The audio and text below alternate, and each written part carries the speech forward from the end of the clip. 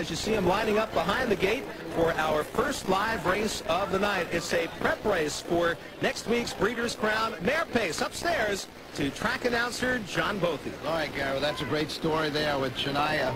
Certainly the owner there. Interesting chance. Bird, we'll see how he does here. Certainly a new face to the field of open mares here in this fifth race. Here they come. And they're off. It's SHANIA for the lead. Up on the outside, Jules Joe-Dwayne. Off stride goes Western Azure. Western Azure is off stride. Down the first turn. And it's Dragon So to the front by a length and a half. Miss Kitty Hanover second. With SHANIA the outside third. Manzi has found a spot for Jules Joe-Dwayne in fourth. Then it's another three to Infusion. Two more, one if by Pan. Another two to keep your pans off. And Camby White Stocking. Opening quarter, 27 and 2. And now here comes Jules Joe-Dwayne and Manzi to gun for the lead.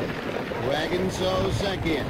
This Kitty Hanover in third. Then it's SHANIA in fourth by 2.5. Infusion fifth. Another two to one if by Pan. Then two more to keep your pans off. And Camby White Stocking. Divide the half, and Jules Joe-Dwayne and Manzi with a length lead. Dragon So sits second.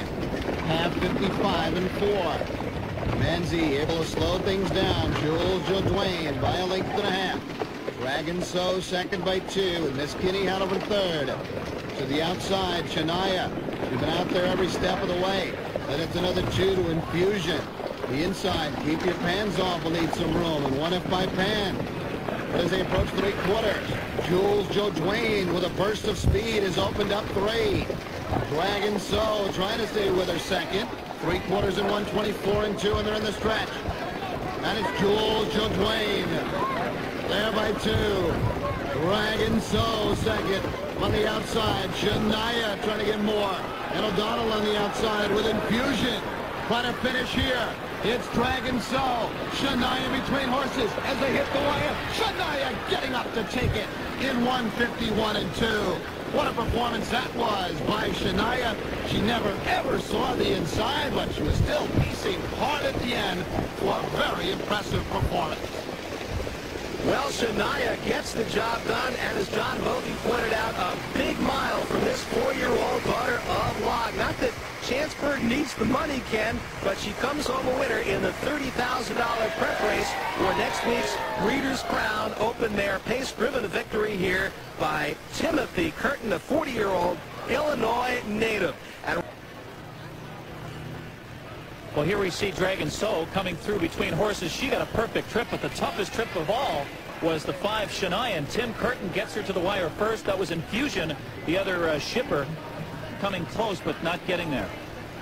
So SHANIA and Timothy Curtin win our first race of the night, but there's a whole lot more to get. SHANIA, 4-year-old daughter of Log, owned by Chanceburg Ranch of Fairfield, Illinois, trained by Tex Moats, and driven to victory by Timothy Curtin, who is standing by with Ken Warkinson.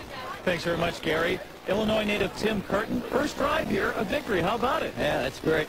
Good stuff. Well, tell us what you were thinking of coming into the race. Did you think she was good enough for these mares down here, shipping down here? Yeah, I thought she was good enough. I just wanted to give her a little bit better trip than she got. I was wanting to take her off the gate, but she got pretty rank again tonight, so we ended up leaving a little bit and then ended up first up with her. Okay, let's take a look at the top of the stretch here. Actually, just on the final turn, you're going to pull, and right there at this point, on the turn, it looked like she was struggling a bit, not gaining all that much. Yeah, she was, and then as soon as she got out of that turn, then she caught another gear, and she got home. Battle of the log mares here. Jules Joe-Dwayne on the lead. What are you thinking here? You're coming home in 27 seconds. I didn't know if we were going to reach or not, but she just kept digging, and she got there. Did you think of any of the other horses on the outside there? The 4 Infusion was coming on as well. Yeah, he was coming a little bit, but I didn't think he'd get by her. All right, well, he didn't. Great job. Tim Curtin, Illinois native here with SHANIA. I'm sure he's a big country and western fan, Gary.